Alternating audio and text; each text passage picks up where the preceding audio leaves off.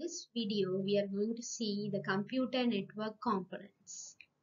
Computer networks comprises both physical as well as the software required for the installation of a network, both at organizations and at home.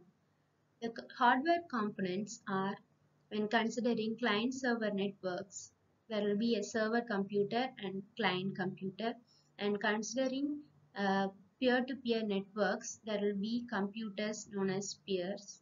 And when considering any type of network, there should be a transmission medium and connecting devices.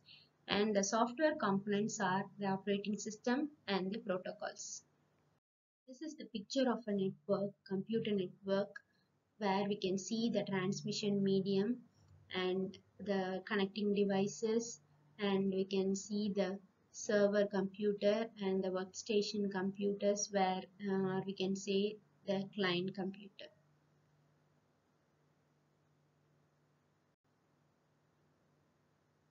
Coming to the hardware components, considering client-server networks, there will be servers. These are high configuration computers that manage the resources of a network.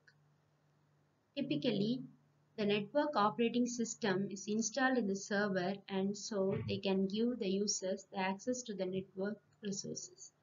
Servers can be of various kinds. They are file servers, database servers, print servers, etc. And then there will be clients. These are client computers that request the service from the servers and receive the service from servers to access and use the network resources. Then coming to the peer-to-peer networks, there will be peers, and that is, these are computers that provide as well as receive services from other peers, that is computers in a work group network. You can check a separate video on the types of networks for a better understanding. Then coming to the next hardware component, that is transmission media. The transmission media are the channels through which the data is transferred from one device to another. And the transmission media can be any guided media like coaxial cable, fiber optic cables, or maybe unguided media like microwaves, infrared waves, etc. And then coming to the connecting devices, this acts as a middleware between the computers, between the networks, or between the computers by binding the network media together.